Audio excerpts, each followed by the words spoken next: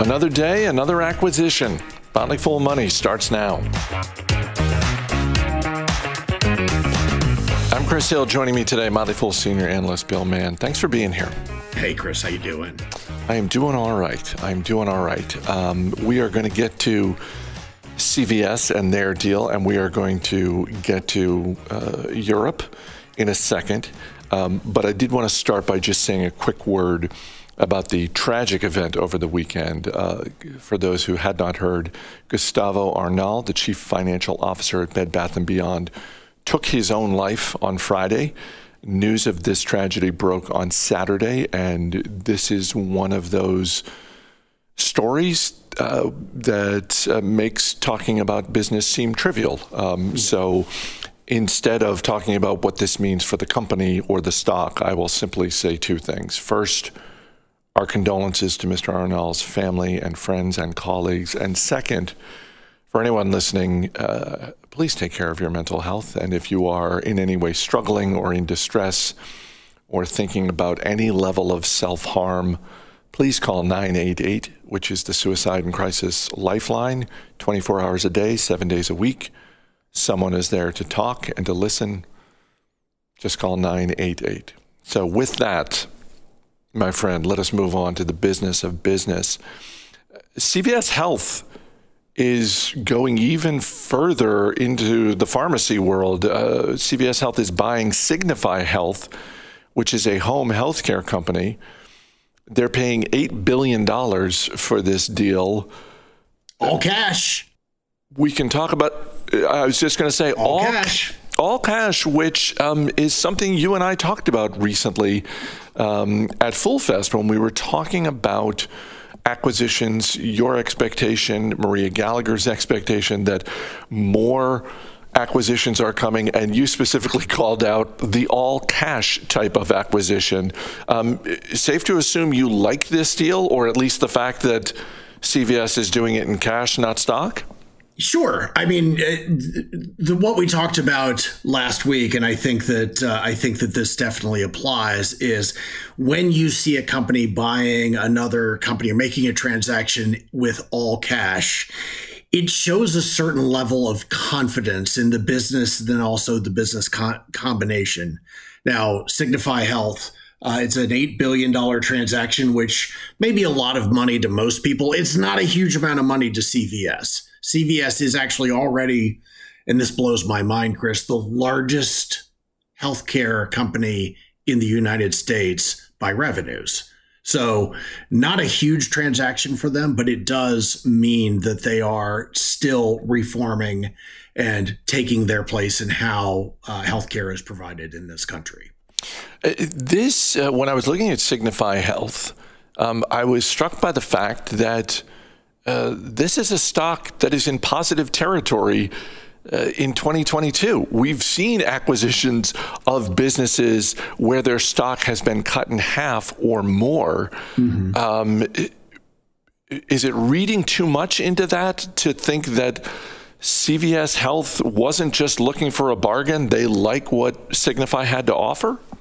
So Karen Lynch is the CEO of CVS. Boy, that's a lot of letters in a row. She last year spelled out a plan from CVS to really reinvent itself. They're closing lots of stores. A couple of years ago, they bought Aetna.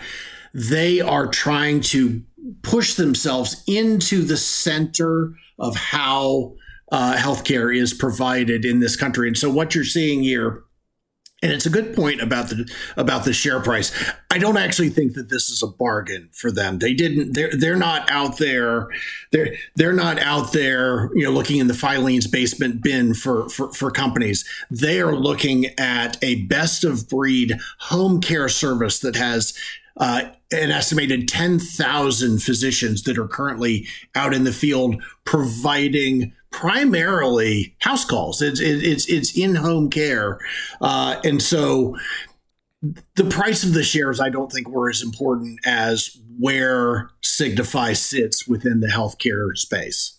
So this was about fit, because you're right about CVS Health as a business. You look at its size, and it's not unreasonable to look at the business and say, well, wait a minute, isn't this a business that kind of does everything now? But clearly with Signify, they found a niche that this business filled, if not just improved upon. Yeah. Keep in mind that this is, although CVS is the largest of them, this is one in a line of transactions of this type that have taken place. Walgreens, which may be the best proxy for CVS, just finalized a deal to buy CareCentrix, which is a home healthcare platform. In the spring, United Health, which is a massive insurer, bought LHC Group, which is in-home health. So this is part of a process, and I think that what you're seeing is, for better or for worse. And I happen to think, as a consumer of healthcare services, unfortunately for us, it'll turn out to be for the worse. But for CVS shareholders, maybe for the better. This is another step in the consolidation of healthcare in this country. Let's move on to Europe, because for anyone who is looking for more evidence of challenges for the European economy, congratulations, you got them over the weekend. As it seems like, and this is another thing that we talked about on stage at Fool Fest, just sort of the challenges, the growing challenges that Europe is having with power and energy. Where do you want to start with this story? Because there are a couple different angles of the 50,000-foot view that you can pick from here. I think you might want to start with the energy minister in Finland describing this as a potential Lehman Brothers situation. I don't know if you remember Lehman Brothers, but the end of the story was not great. It was a firm that literally blew up during the financial crisis. And there are people in Europe in very, very prominent positions who are terrified where they find themselves from a demand and a supply imbalance on the continent.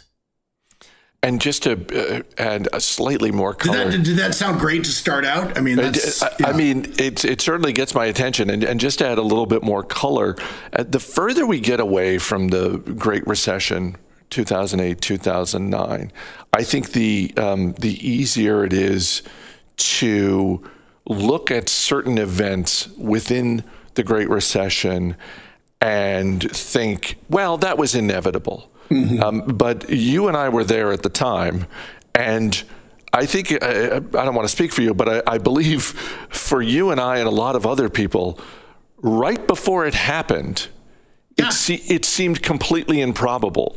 At the time, it was like, what do you mean Lehman Brothers might just disappear? Yeah. And in fact, have you seen the building that they're in? Have you seen? Yes. Yes. I think that's right. I mean, I happen to think, I love the word inevitable, because the opposite of that, I guess, is evitable. And I felt like, in the late 2000s that there was that a lot of the mortgage industry in this country was a bug in search of a windshield. And it has seemed to me for a while. And I want to be careful here, Chris, because I don't like being frankly political. And I don't think, we are not a political show and we are not a political company, but sometimes you have to take a look at politics that are driving certain things. And what has happened in Europe, and this is overly simplistic, but there has been a drive towards replacing fossil fuels with renewable energy. And it has seemed to me for years that they have missed a step, which is to say that the way to replace the current energy slate with a new, greener slate is not to go about trying to figure out how to make it harder and harder and harder to produce and to make money from the current slate. You have to have the next slate in place beforehand. So what has happened in Europe, you have countries that have shut down nuclear power plants. They've canceled permits. They've canceled pipelines. All in the while, they have made the choice to simply replace that by buying as much fuel as they could from countries that weren't very nice to them, that did not have the same principles and interests. In Germany, they call it, Wandeln durch Handeln, which is, change through trade. It has not happened, and it was always naive. And here we are. So you and I talked earlier this year when U.S. companies were pulling their operations out of Ukraine, out of Russia. Mm-hmm. And in the case of businesses like McDonald's, Domino's Pizza, Starbucks, it was pretty straightforward in terms of the math that shareholders could look at the businesses and say, well, in terms of their international sales, here's the percentage that come from these companies. Okay, we're going to have to back this out. And there was some discounting that went on. When you look at what's happening in Europe, it is not as clear-cut. It is not as straightforward. But what kind of discounting should U.S. shareholders be doing when they're looking at Europe grappling with energy challenges? I think the clearing price for energy at some point is going to stun people. I mean, already this weekend we have seen one of the larger German toilet paper companies declare that it was insolvent. And that may seem funny, but it is an energy intensive, low margin business, and they don't have the funds to operate under the current power regime. And I think it may get a lot worse. And basically, what we're coming down to, Chris, is that the solutions really involve government stepping in and stimulating again. But those solutions, they don't do a bit of good at all when you've got a supply issue for energy. If anything, they make it worse. So I don't know what the solution is.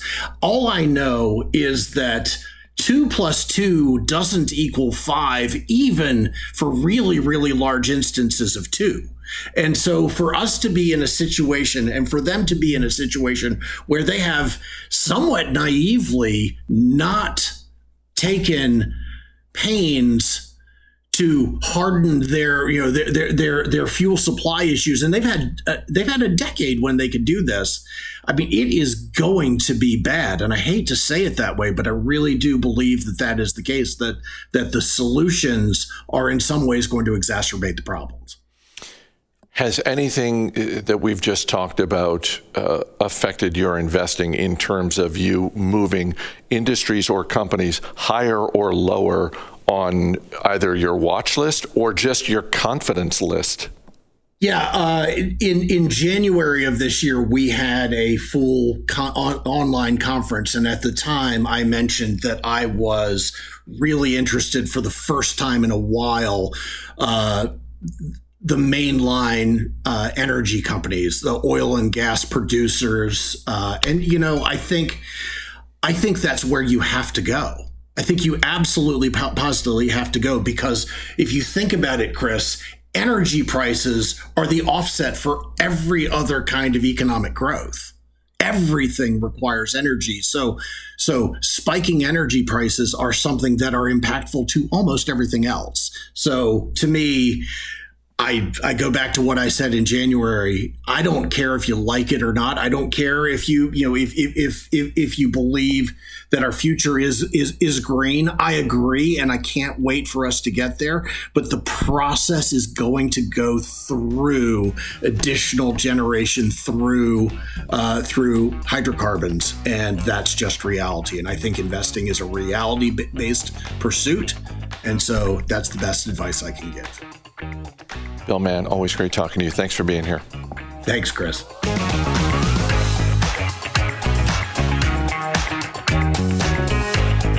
Sticking with energy, Nick Sciple joined Alison Southwick for an overview of the industry.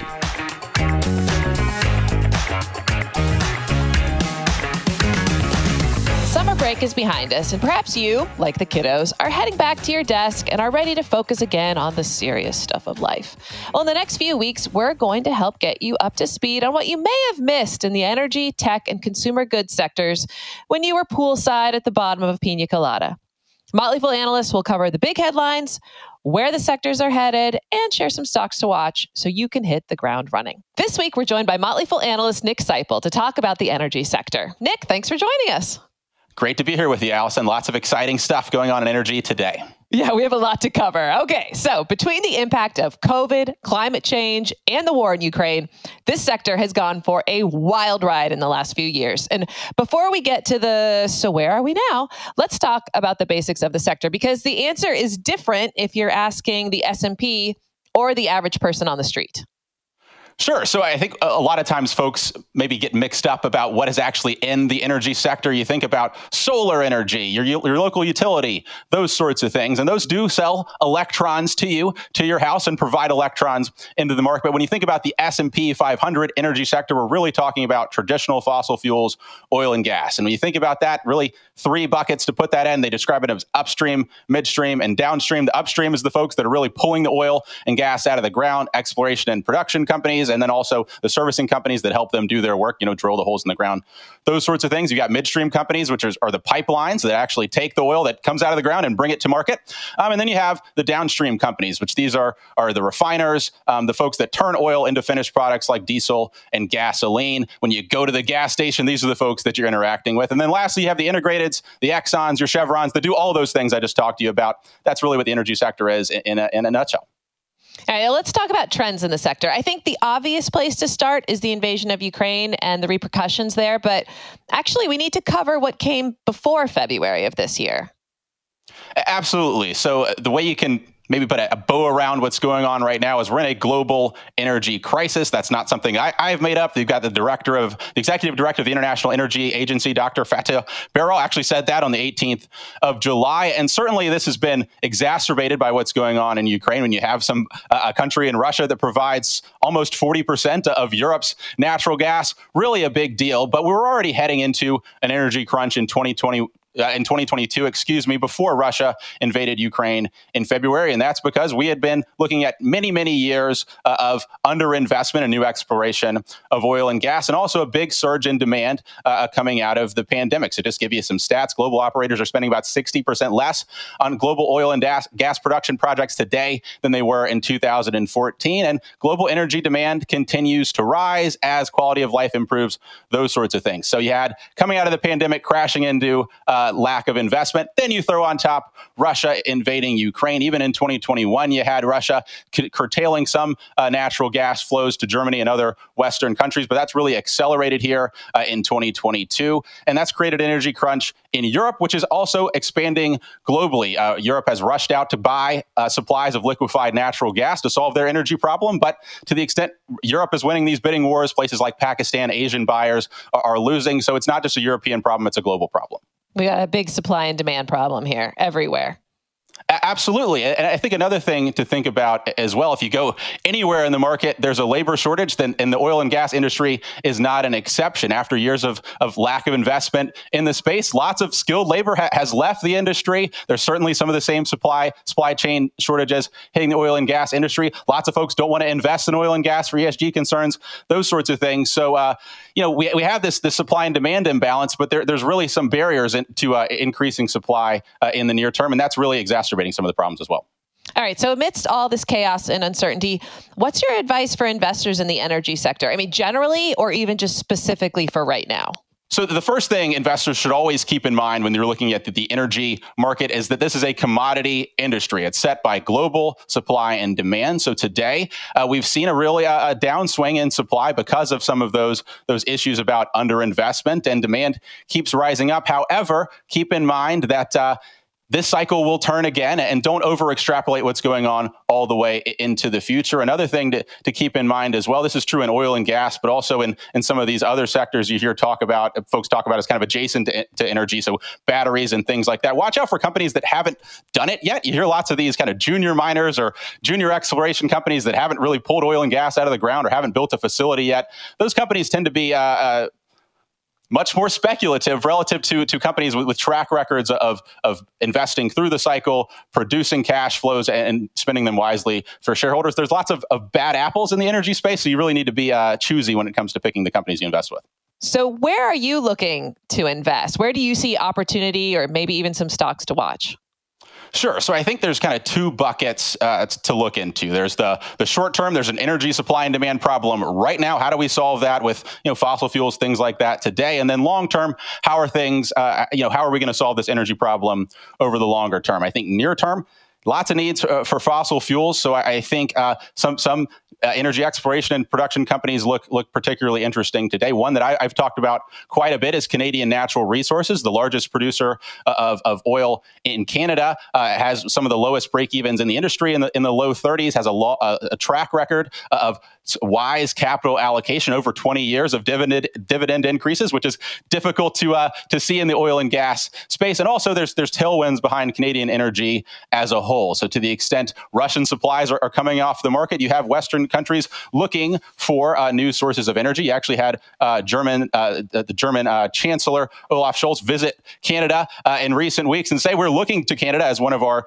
key sources of energy security in the future. So I think near term, these producers are going to benefit from high prices. But I think longer term, we're seeing more political support for building things like liquefied natural gas export infrastructure in Canada, which could support demand for these companies, Canadian production companies, over the longer term. So I think these companies benefit today. And also there's some tailwinds looking out longer term. Another area that I think is interesting as well is nuclear power. So I mentioned natural gas as a growth area. It's natural gas and nuclear actually were declared by the European Commission as, quote, green energy investments in July. So really signifying that this change in policy.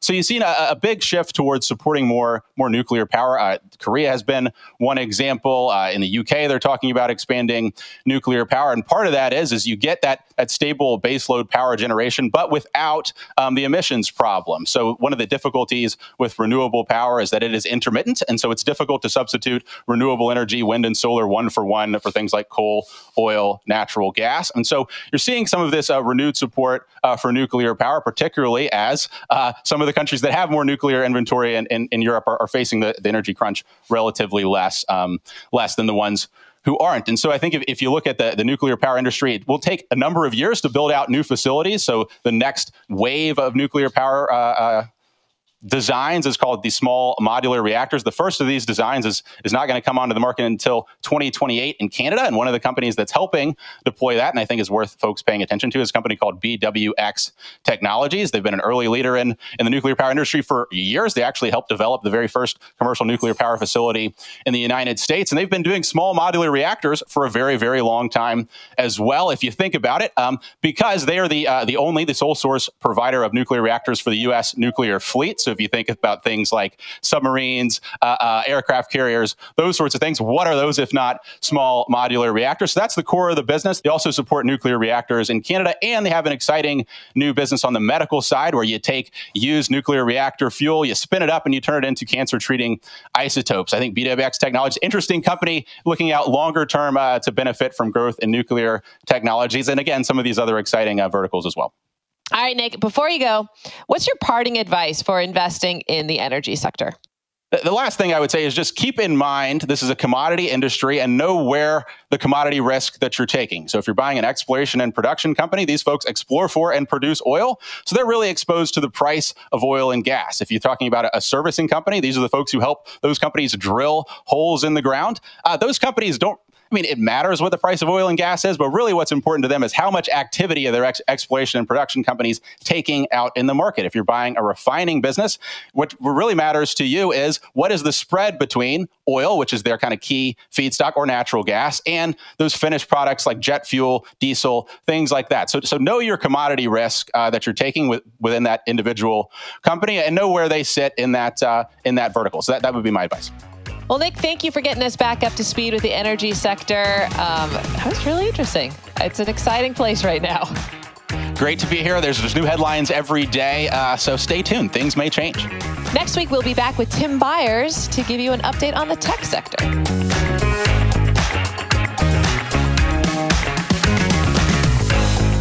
As always, people on the program may have interest in the stocks they talk about, and the Motley Fool may have formal recommendations for or against. So don't buy or sell stocks based solely on what you hear. I'm Chris Hill. Thanks for listening. We'll see you tomorrow.